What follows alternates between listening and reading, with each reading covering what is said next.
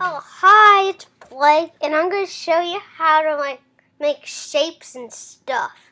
I know you can't see me, you can see the screen on my mouse moving, and yeah. Let's get started. Okay, so I'm going to delete this so I can show you guys how to do it. So, 1 second. I'm going to make a new one. So, here. Then that's how you make a new.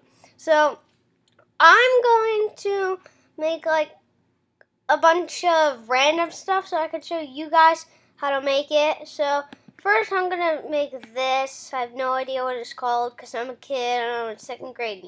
Okay, and so what we do is if you want to make it a color, you go, you either go here,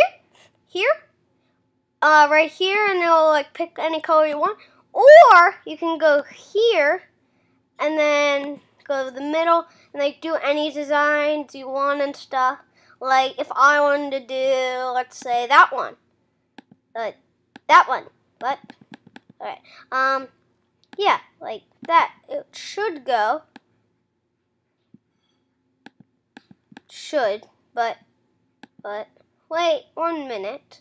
Oh, yeah, okay.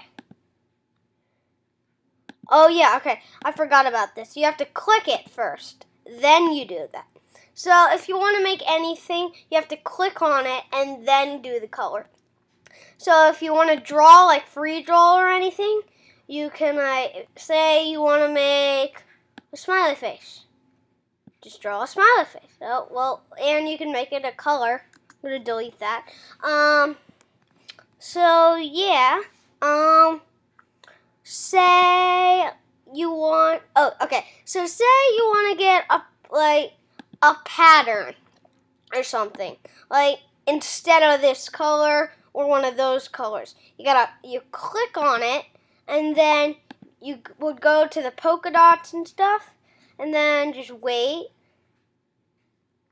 for a couple seconds, and then you could get any design you want, and then just click on it or something, and then if you want to do advanced, do that, but you gotta click it, I assume. Yeah, and you probably have to, okay, I haven't done this before, so ignore that.